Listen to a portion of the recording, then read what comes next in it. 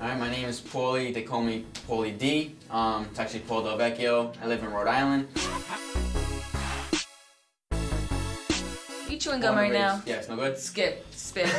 I didn't know.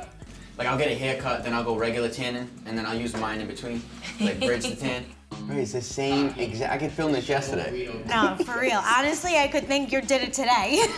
What I'm gonna have to do is, when I'm living with a bunch of people and sharing a bathroom, is I'm gonna have to beat them to it and get to that bathroom first. We need a door in there with a lock. And I do.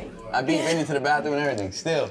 You gotta have the hair, tons of gel. You gotta be tan, muscles, cocky. I feel like your blowout used to be more like defined. Yeah. Did you bind them together? I did bind them. Yeah, Good call. I noticed that, I did bro. pinch them you together literally a looked bit. like a cartoon character back then. Yeah. I mean, you still do. I get my hair cut every Friday at 12:30. I have a permanent appointment. He hasn't changed a He bit. has not like gone off his track ever. No. He's always steady, right? Yeah, at least one of us has to be. You get temped up, they trim the top. I do the top like every other week. I like to keep it long. Same. Nothing has changed. No. Nothing. It's the Why are you same the thing. same person 10 years later, though? Creature of habit. I don't like change. When I wake up in the morning, regardless of what I'm doing, I gotta do my hair. Bro, I literally was like, they're not gonna find a Guido with a blowout.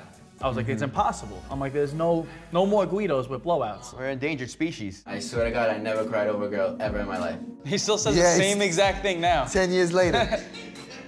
I haven't met a girl yet, so in the meantime, I'm just having fun. I mean, I go out at the clubs, I'm meeting different girls.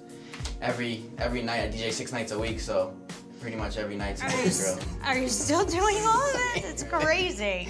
Nothing has changed. My mom says the same thing. She's like, you're not gonna meet a girl at a club. She's like, you need to go to other places, and it'll happen. That's what she says. It's my problem. Yeah, you're still single. That's my problem. 10 years later. I'm in the club too much. For all these girls that I have relations with, I'm not looking for anything but the relations with.